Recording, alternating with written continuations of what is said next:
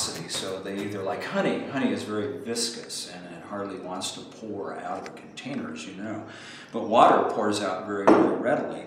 But if we can make a non-Newtonian fluid or liquid, it acts like a solid sometimes, and then sometimes it acts like a liquid. So the viscosity changes. That's what makes it non-Newtonian. So in order to do this, we're going to use some cornstarch.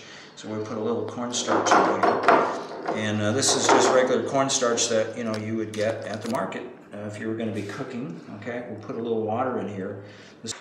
So as you can see inside of there, if I tilt it, it looks like a liquid. Yeah, and it's just going from one side to the other. I could pour it right out of here, but I'm gonna if I take my hand and I put it inside of it, look at that. I mean, look at my fingers. I hardly got anything on there, and it looks like it's about as solid as this table.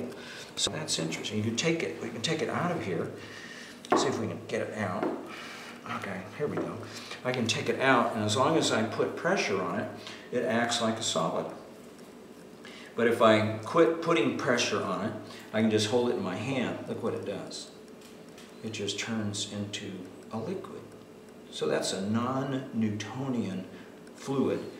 So it doesn't have a consistent viscosity. Sometimes it's a liquid, and sometimes it acts like a solid.